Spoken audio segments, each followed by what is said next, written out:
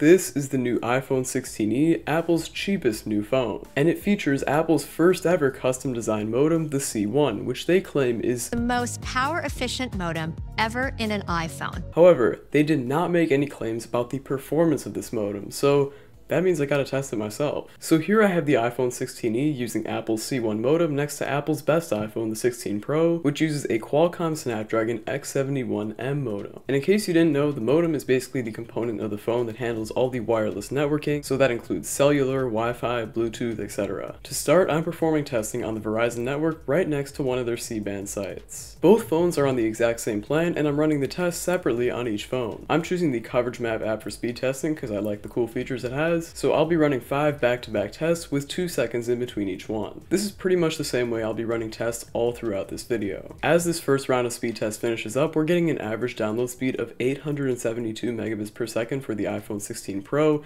and an average upload of 62.8 megabits per second. On the iPhone 16e, we're getting an average of 883 down and 56.1 up. The ping on the 16 Pro is 31 milliseconds, while the ping on the 16e is 35, so basically on the Verizon network, performance is practically identical between these two phones. But now let's run NPerf speed test on both phones. NPerf is a much more comprehensive network testing app that combines a basic speed test with website performance and video streaming performance. The iPhone 16 Pro finished with an overall result of 101,807 endpoints, which is a score that's averaged out from all these different tests. After running the same test, the 16e got around 90,000 endpoints, which was mostly due to the slightly lower download and upload speeds, but everything else was in line with the 16 Pro. Now that you get the idea of the testing process, let's move on to the AT&T network next to an AT&T site. To make sure that both phones are connected to the same bands, I'm briefly turning airplane mode on and off on both, so when it's turned back on, both phones should connect to the same cell tower they're nearest to. The iPhone 16 Pro finished the speed test with an average download speed of 700 megabits per second and an average upload speed of 96.8 megabits per second. The Apple C1 modem did perform noticeably behind the Qualcomm modem in the 16 Pro with an average download of 579 megabits per second and an average upload of 89.6. This means that for our first test on the AT&T network, the iPhone 16e overall got a 17% lower download speed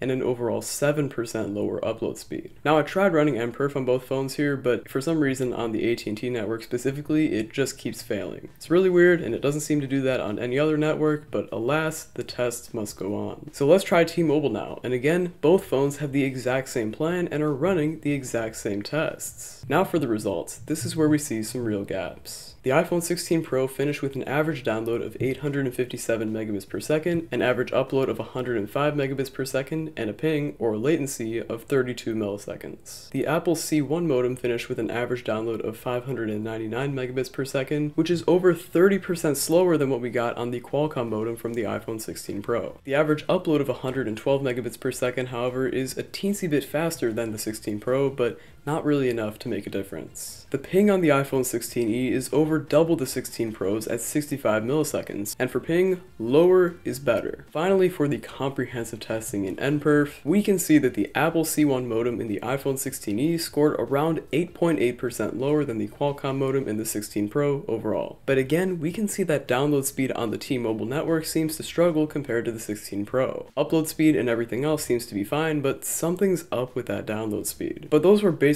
just tests that were right next to the cell towers. What about testing in the real world? To find out, I unleashed my inner Costco guy and went to Costco. This was on a Tuesday afternoon and it was pretty crowded, so it seemed like the perfect spot to test this. Plus, it's in an area with a lot of other stuff around it, including a mall, a Walmart, and several large hotels. This is where we can really put the modems of these two phones to the test. I'll breeze through this part so you're not completely bored. On the Verizon network, both phones performed practically the same, with the 16e even getting a slightly better download and upload speed. Even on NPerf, the numbers were all incredibly close. AT&T on the iPhone 16 Pro got an average download of 241 megabits per second and an average upload of 13 megabits per second. The iPhone 16e ended up with an average download speed of 112 megabits per second, which is 53% lower than what the iPhone 16 Pro got. Somehow though, it managed to crush the 16 Pro on upload speed with an over 47% faster result of 24.6 megabits per second. Ping was also less than half on the iPhone 16e, which which is a good thing. Again, nperf just would not run on the AT&T network, so let's skip to our T-Mobile results. The iPhone 16 Pro finished with an average of 390 megabits per second down and 26.1 up, but the 16E got an average of 233 down and 22.2 up, again continuing the trend of